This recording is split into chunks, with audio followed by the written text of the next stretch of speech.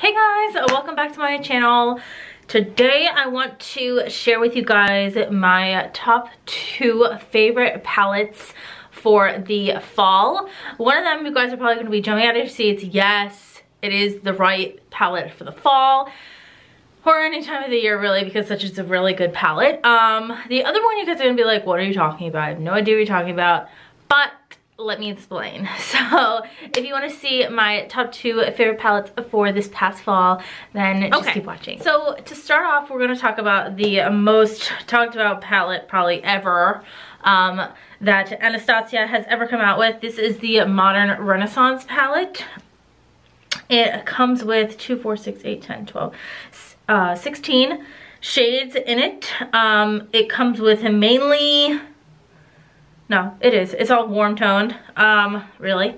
So this is what it looks like. I have swatched this before. If you guys do want to check out the swatch video for this, then you can just search through my channel. It's definitely there somewhere.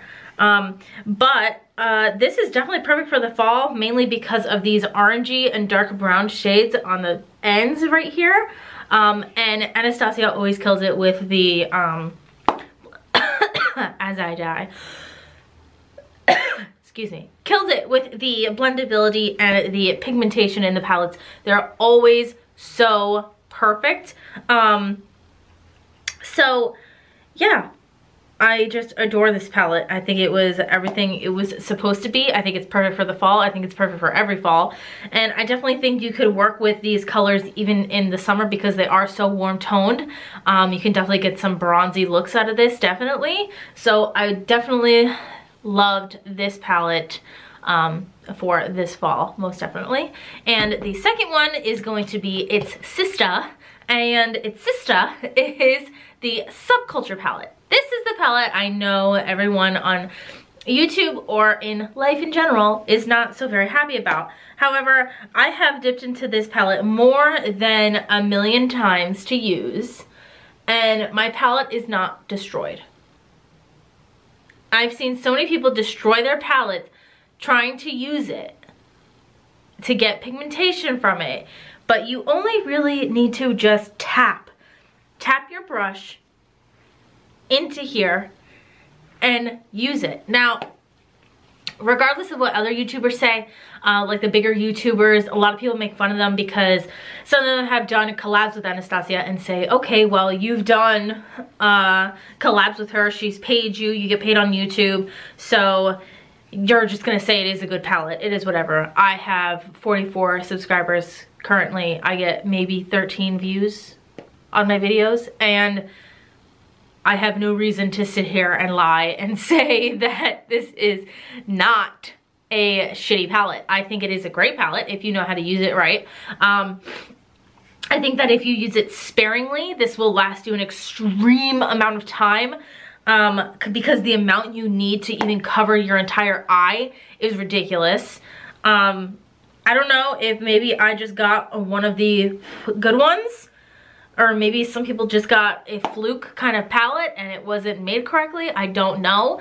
But the Subculture definitely is one of my favorites. I actually really do like it. I think it's perfect because there are so many different colors in this whole palette that you could use for basically anything. I love the yellow and orange shades on the bottom, most definitely, and at the top, if you could see that reddish shade, I really love that shade. It's like a purpley mauve color. I have the Subculture on my eyes right now, actually. So if you can use it sparingly, I know a lot of people are just so used to digging in their palettes to get that pigmentation to work, but if you use too much of this palette, it's gonna look patchy, it's gonna have fallout all over the place, and it's not gonna look nice. So getting this palette, you need to use it sparingly. Just dip your brush in there just a little bit. I even blow on it, blow off the excess off your brush. You'd be surprised at how much actually clinged to the brush that you can use for your eyes. So this is a pricier palette, I know that, but I think that it was definitely worth the money for buying it. But I just wanted to mention these two palettes to you guys just because fall is coming to an end, and I did have a lot of fun with makeup this fall, and these two palettes really did come in handy when I was doing my eye looks. I got a lot out of them, and they did have a lot of use in my life and on my eyes, especially with different things. There's so many different colors in these palettes that you could pair them with anything. So it was really, really great to use these palettes. If you guys have any questions about these palettes or want to know tips on how to blend out your eyeshadow or what brushes to use for the Subculture palette that worked for me, you can drop a comment down below and I'd be definitely happy to answer any of your questions that you have for me. But other than that, I don't think I have anything else to say except please subscribe before you leave and turn on notifications to be notified for when I post videos. And I'll see you guys in my next video. Bye!